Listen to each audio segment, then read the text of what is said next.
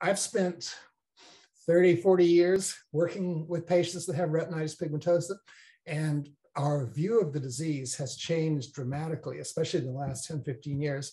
So we've always known it was a genetically inherited condition, and we knew there were X-linked and dominant and recessive forms, but we didn't really know the genes. And starting, maybe around early 1990s, the first couple of genes to cause RP were identified, and we thought, wow, we understand this now.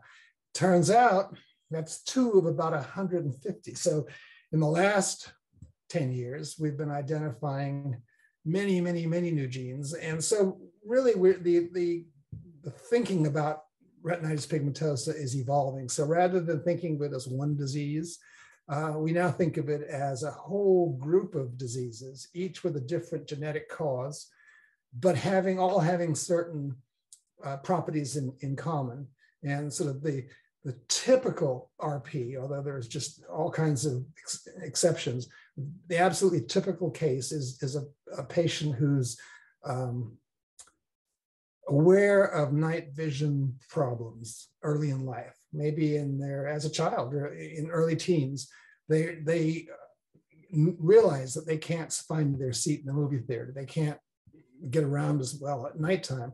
And they often, sort of don't take it that seriously initially. They think, well, it's just something that's happening. But following that early night blindness, they start to get some visual field loss defects. They're blind spots, and they realize that they're missing things off to the side.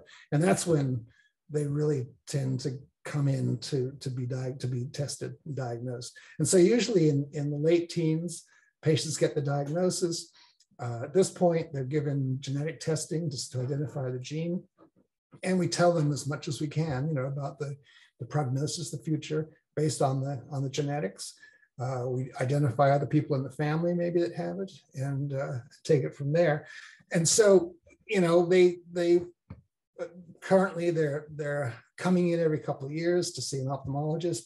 They're aware that their visual field is getting worse, and usually it begins as sort of what's called a mid-peripheral scotoma. So you've got sort of a blind area around the center. So they can see well in the center, they can see well in the far periphery, way off the edges, but there's a whole region in between where they don't see well. And that comes in and goes out. So they lose the far periphery eventually, and it begins to impinge upon the center. And depending on the stage, they experience different degrees of loss. So they often give up driving because they realize, there's a lot going on to the side that they can't see. They begin having accidents and falling.